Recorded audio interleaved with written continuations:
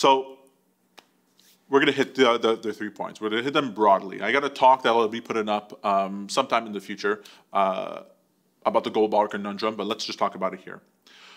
I call it the gold bar conundrum because, as I was saying before, when it came to, I was learning about investing in stocks and trading stocks and options and bonds.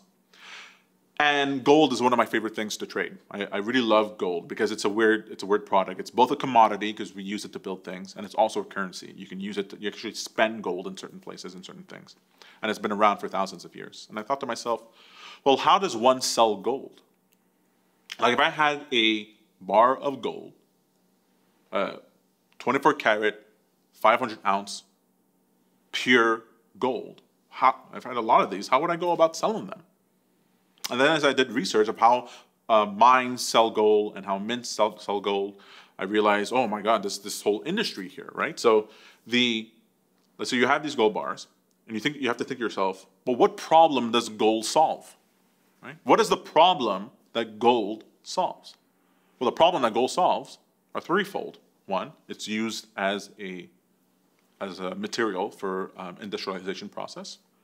It's used to make jewelry, right?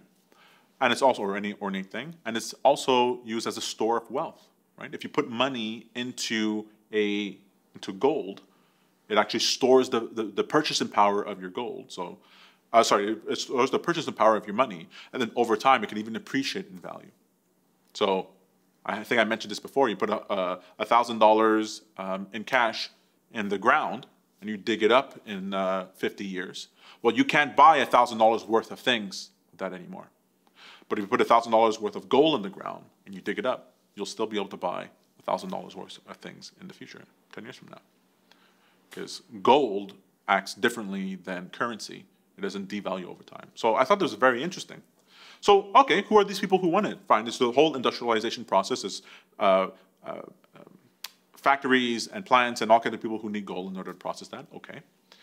And then you have people who want jewelry, but the people buying jewelry, they're usually buying smaller amounts of gold. They're not going to need 500 ounces, which retails for like $500,000 American. So jewelers don't necessarily need that. For bars of gold, it's really for a store of wealth. You sell those to mint or people who want to store a large amount of money. All right. So then you have the problem of you got to find these people. You have to do your research. But after you find these people, let's say you find the mints and you find the people who want to store their money. You think to yourself, you just go up to them and go, here, I have a bar of gold. Do you want to buy it? I have tons of them. You can get them. You can take them off my hands. Well, they're going to ask you all kinds of questions, but all the questions will boil down to 3 specific ones. They'll come up all the time. 1, why should I buy your gold versus someone else's gold? 2, how do I know you're selling me real gold and not a gold brick, which is gold hollowed out with a brick inside, like fake gold? And 3, why are you selling gold as opposed to doing anything else with your life? It's strange. These 3 questions come up again and again. And these all are parallel to the 3 principles that I like to talk about: value, reputation, and transparency. All right, so let's take them one by one. First, why should I buy your gold versus someone else's? As an entrepreneur, this is your pitch. Right? What is the pitch you have? You're trying to solve a problem, now you're going to pitch this person. So you can't just say, well, it's a store of wealth, because this person already knows it's a store of wealth. That's why they're there. Right? You have to add additional value to what you're doing. You might say, well, I will store the gold for you. So the cost that you have to store your gold and to insure it, well, I'll cover that cost for you. Oh, someone might say, okay, that's better than someone else's. You might say that transporting the gold from my place to your place is closer than someone else's. So you might be in the same city, whereas the other person selling gold might be in another country. So there's all kinds of logistics and insurance they have to pay for that. So they might think that that's worthwhile. You might say that your gold is humanely sourced, right? No one has been hurt, and that adds value. No one has been displaced because of this gold. They might add value. Whatever it is, you're going to have to pitch. You're going to have to show how you've added value on top of the gold. right? It's not just the gold alone. You got to add value on top of it, right? And as an entrepreneur, you got to do the same thing in your business, right? You're trying to solve this problem, and that for somebody, if it's a new widget or if it's a new type of service or they need information, whatever it is, you're trying to solve this problem the person has, but there's all kinds of other people solving the same problem. So you can't just come at it with that solve your problem. You got to add value on top of that.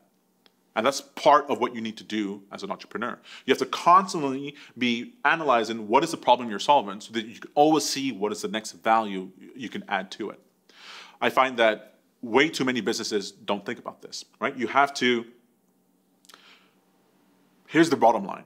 You have to assume that the problem that you think you're solving, that you're not solving it nearly as well as you think. That the problem, there's an infinite level of value you can add, an infinite level of improvement that you can bring to solving this problem, and you're not even close. If you have that mentality, you'll always be in this process of researching what people think and how to get better at it. So anyone who uses your product already, you're going to be constantly mining them for information, not just a survey at the end of their purchase, but really follow up with them over time in order to see, okay, did it solve the problem and where were the pain points? So that's for value. There's always more to discover about solving the problem than you think. And we could talk about more of that later, but that's enough for now.